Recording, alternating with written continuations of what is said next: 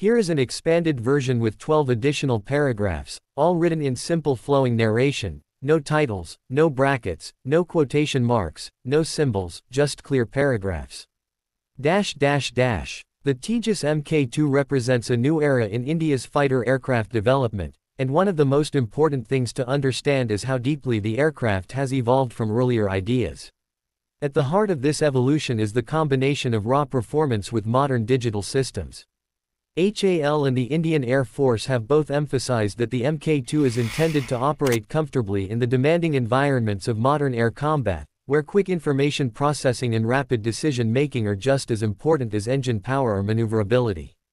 This is why the aircraft has been engineered with a digital flight control system, refined aerodynamics and significantly upgraded internal architecture compared to previous versions.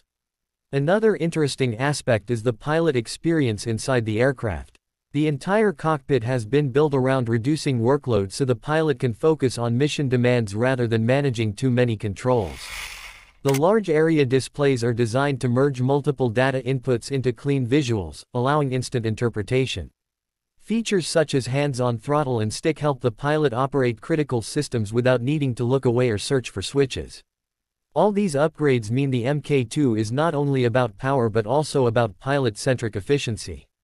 In addition to its improved avionics, the sensor fusion capability allows information from radar, infrared systems, electronic warfare sensors and communication links to be combined into one unified picture. Instead of relying on fragmented data from individual sensors, the pilot sees a single, integrated awareness map. This is especially useful during multi-threat engagements where modern fighters must track many objects at once, both on land and in the air. It also enhances survivability by giving early warning against incoming threats. The aircraft's structural changes also bring substantial advantages.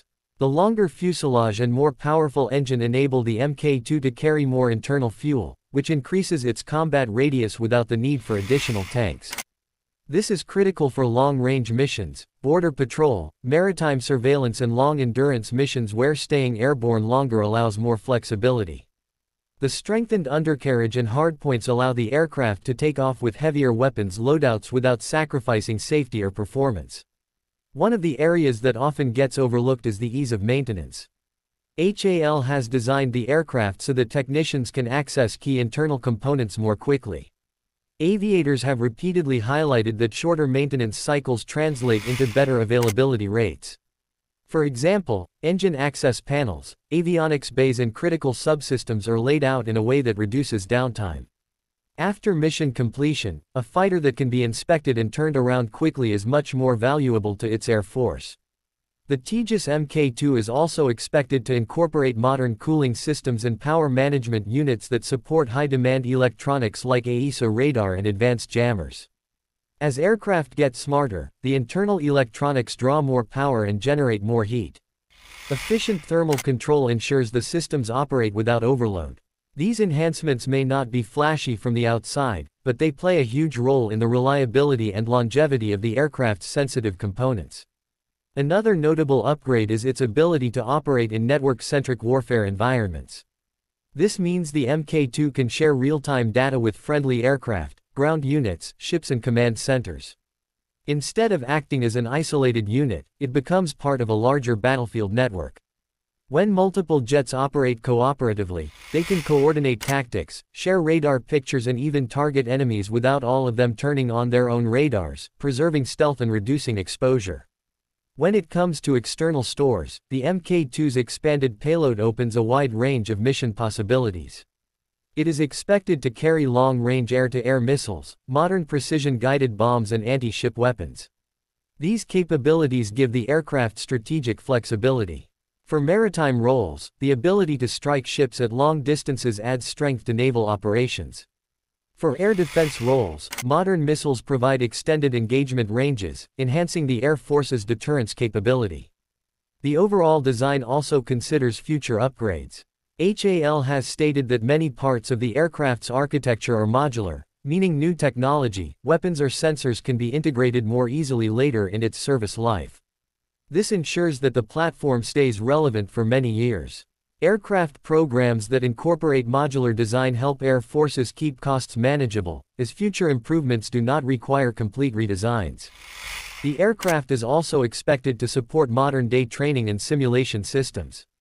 Pilots can practice complex missions using virtual networks and then seamlessly transition to real aircraft operations because the cockpit layout and system behavior match their training environment. This makes the Mk2 efficient not only in combat but also as a training and skill development platform. One point worth mentioning is the export potential. With rising interest in indigenous defense solutions, several countries look for fighters that offer good performance without extremely high acquisition costs. The Mk2, with its upgraded capabilities, attractive price point compared to many global jets and strong service support from HAL, could find international buyers. This would strengthen India's position in the global aerospace market and encourage further development of advanced technologies. Finally, the Tejas Mk2 stands as a symbol of technological progress and national capability. For India, this aircraft is more than a military product. It embodies long-term investment in research, engineering and manufacturing.